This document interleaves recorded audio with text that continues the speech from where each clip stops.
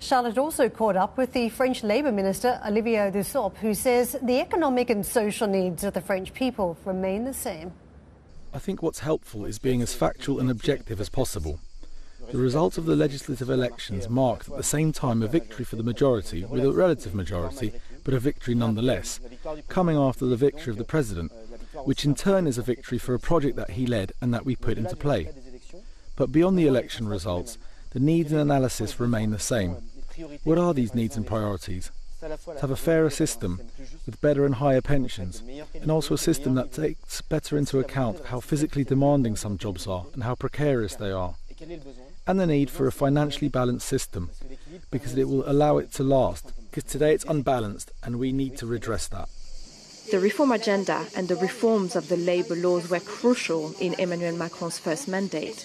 Is pushing through the pension reform now also symbolic, a way to signify that this reform agenda is still alive?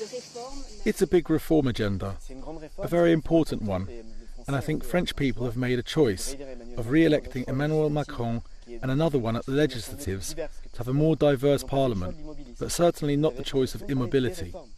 And you're right to talk about several reforms, of labour, of employment. It's not only pension reform. We have an objective of full employment with the reform of work integration by developing apprenticeships and professional training to improve conditions and quality of life at work. It includes health at work and prevention, and better taking into account how physically demanding a job may be. There is a huge amount of labour reforms that we share with our social partners. Pension reform is a major one as it affects every single one of us and our living conditions, as well as other elements as well. Beyond the question of age, like fairness about the minimum pension level, the conditions of women with regards to pension calculations, but also other important debates that we will discuss with management and labour on end-of-career arrangements, on transmission and working conditions for seniors.